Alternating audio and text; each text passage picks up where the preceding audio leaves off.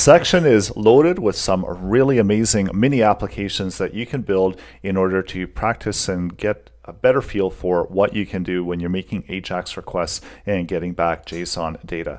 So first one that we're doing is making a simple request, a simple fetch request to an endpoint, and returning back the data that's contained within the endpoint, and then outputting that data onto the page. So it's just loading to the endpoint, making a fetch request, getting the data back within a JSON format, turning into a JavaScript object, and then creating the page elements accordingly. The next application is also connecting to an endpoint. So we're going to be connecting to the Wikipedia endpoint and making a request to return back content for the search results. So with user interaction, loading JSON data, and then returning back different search results accordingly. So whatever we add into this search, we're loading the JSON, it's constructing the customized endpoint with the different parameters, and then loading the data and outputting it on the page. And we're selecting from some of the data that's being returned back, such as the page ID and also the size, the word count, and a snippet of the code that's contained within the Wikipedia endpoint. The next one is where we're searching on a map location. So using the wikimapia.org, and we're just using an example of the API. So connecting to the API with latitude and longitude, and it's searching for that area and then returning back the corresponding results. So just another endpoint where we can customize the request parameters and get different results back depending on what we've entered in. Next up is going to be another connection, and this one is going to connect to several different endpoints and load the data from the endpoints. And there's also going to be using the same functionality, so repurposing some of the functions across multiple JSON endpoints. So the data always isn't structured the same, so we're adjusting for what's being returned back and dynamically outputting content and looping through the object data into an array and getting the property name and the value. So a lot of practice with selecting and getting content back, and then working with the JavaScript object data that's coming from the JSON endpoint and utilizing it and making use of it. There's also some debugging and what you can do to customize the content being output. Next up is another endpoint, and this one is selecting to the random user ME endpoint. So it's returning back a random selection of users, and then we can also click on the user and it's going to highlight that user information. So we can return back various amounts of users. So if we want to get 50 results back, we can get 50 results back into the page, and then make a selection of the user. It's going to highlight that information. This is just dummy data. So this is a really good rich API that you can connect to, and there's quite a bit of data within the object that gets returned back. So you can get some good practice here where you can select deep into the object data and output it within your web page as you make the AJAX requests, returning back the data, and then making another request to get the customized information about that particular user. Next up is another connection to a JSON.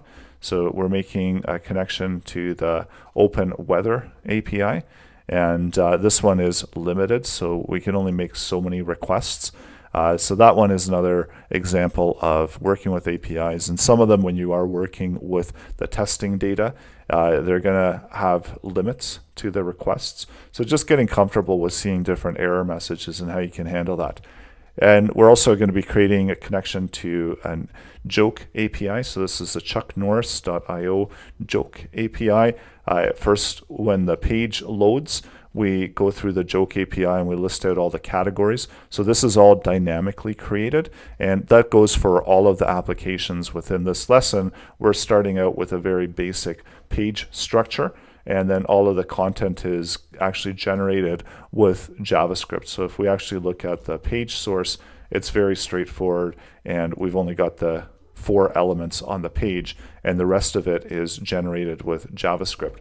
So this allows us to search the API, return back results from the API, and then we can output the contents of those results from that request. And we can also specify the different categories as well and list out content that are from that category. So when we make a selection, it's going to list out the content from the API. It's going to go and make another fetch request to the endpoint and list out the content accordingly.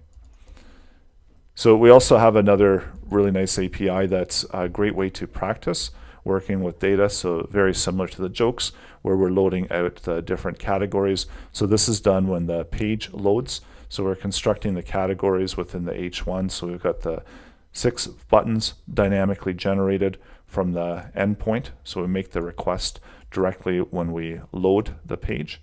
And this again is very light on the HTML, where we've got the 4 elements. And then when we do make the connection, we use the JavaScript code and we wait for the DOM content loaded. Then we make a request to the endpoint, and that gives us the loading of the categories. And then from the categories, we can load out the different API data.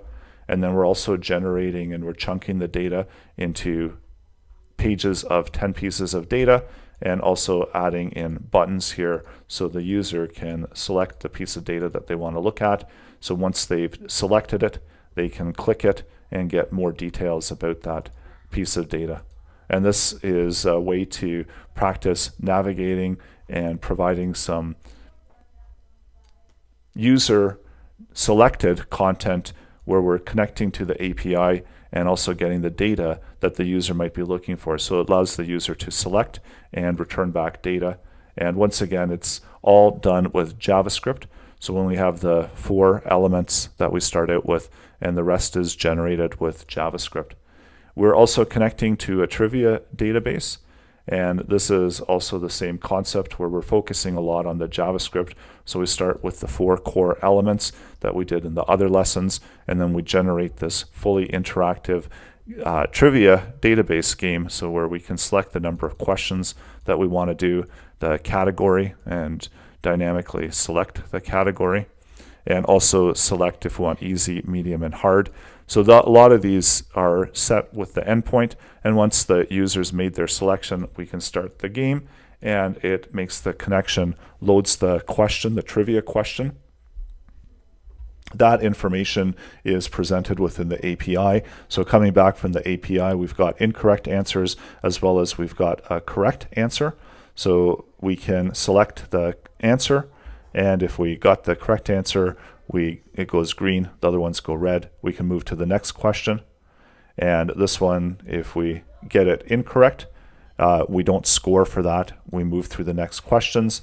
And then lastly, and we get a score for the questions. So we scored 1, you score 1 out of 3 questions, and then we can start again and generate a fully dynamic, interactive game. And this is all data driven, so it's all coming from the database, the trivia database endpoint. As we make the selections, it loads the appropriate data. So that's the OpenTDB.com API where we're making those selections from. We also have Stack Exchange API. So this is a really robust API. There's a lot of information contained in here. So we can do a search for it within the Stack API. So it returns back the stack information, the object information, and we can select that and see more content, and then also go back in and search for more stuff within the Stack API, and really getting a good opportunity to practice getting and outputting the page content coming from the API endpoint, and getting the JSON data and using it within the web page. We also have another one where we're loading country information. So what this does is this loads a full list of over 250 countries with all of this data that's contained here. So minimizing the requests to the endpoint, we're going to be connecting to this API with the one initial connection and then just returning back. And it's all JavaScript that's going to be chunking all of the pages, so generating all of the different pages that we can click through. This is all done with JavaScript dynamically setting and allowing us to select the different pages. So all the data is chunked and allows us to output. So simulating connecting to an API, getting a whole lot of JSON data and then making use of that data within the web page. And the source code for this one as well is just the initial 4 HTML elements, and then the rest is generated and done with JavaScript. And there's also another take on the same API, the country API, where we can search by country name. And this is going to load the country information.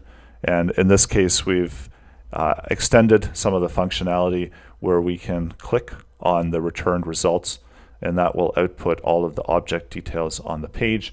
So we can search by whatever name we want, and it will return back the content that corresponds with it. So if we want to search for Canada, we get all of this information back from the REST countries EU API, and then we can loop through it and output it onto the page.